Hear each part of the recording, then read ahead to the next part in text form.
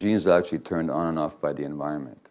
The whole study of epigenetics is how genes are actually activated or inactivated by the environment. So a study out of McGill University just within the last couple of years looked at the brains of suicide victims. And they knew who had been abused as a child and who hadn't.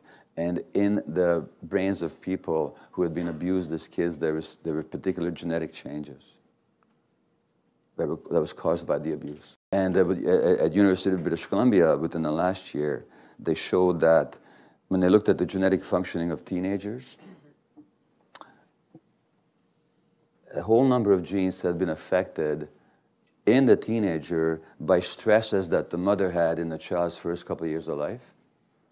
And a bunch of other genes were affected by stresses on the father when he was a little bit older. In other words, when the primary relationship is just with the mother, then it's the mother's stresses that affects the genetic functioning of the child who later becomes a teenager whose genes are still affected by what happened to the mother in the first 3 years of life. And then later on, stresses on the father. So that genes don't, by themselves, explain very much, unless we recognize that genes are actually turned on and off by the environment.